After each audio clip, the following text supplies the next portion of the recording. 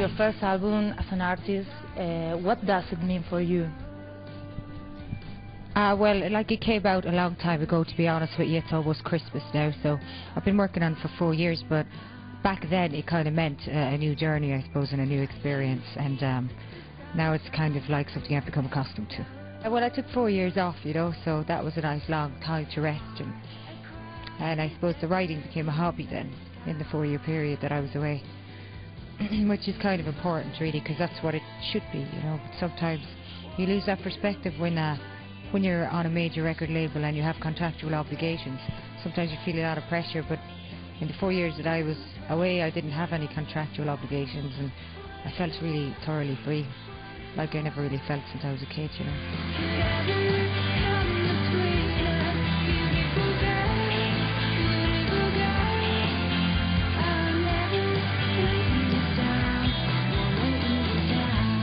I have read that the songs are inspired by personal experiences. Do you like to share your personal things with people? Does it make you to feel better?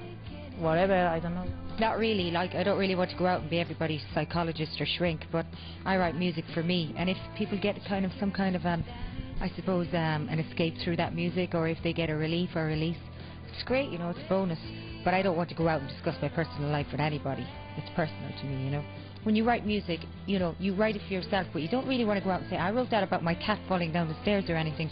You just want to write it for yourself to feel better. But sometimes it's personal, and you don't really want to talk about what exactly everything's about.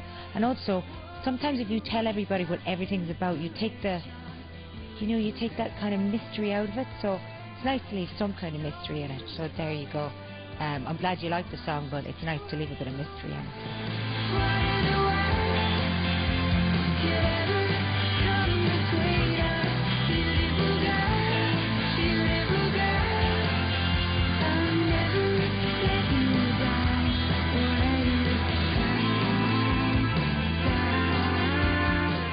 Without the Cranberries as an artist, I'm me, like without 3 boys behind me, but I do have a really good band playing for me at the moment, so they're brilliant. So it's not really like being on stage, like singing to a CD or something.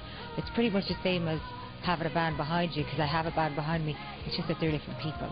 Yeah, we were experimenting a lot more, and I think as well with the advances in technology, like with Pro Tools and stuff, you can really experiment and try different things.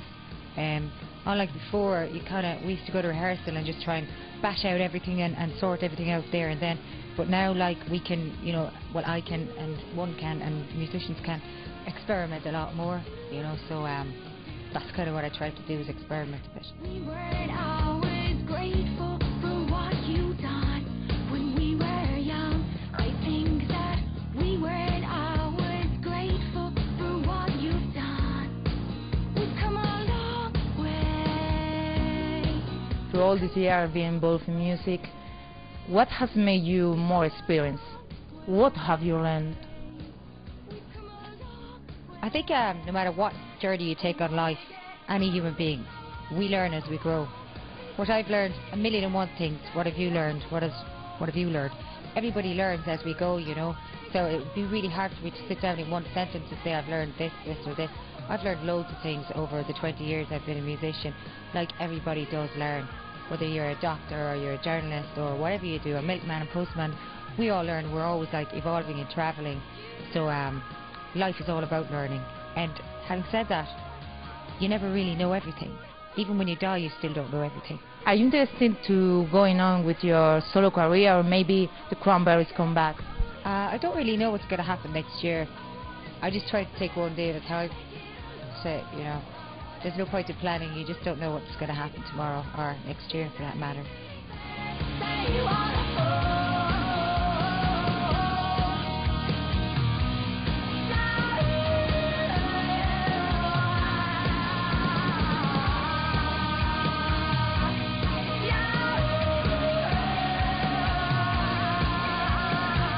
Hi, I'm Dolores. I want to say hi to everybody who's watching Fly Music.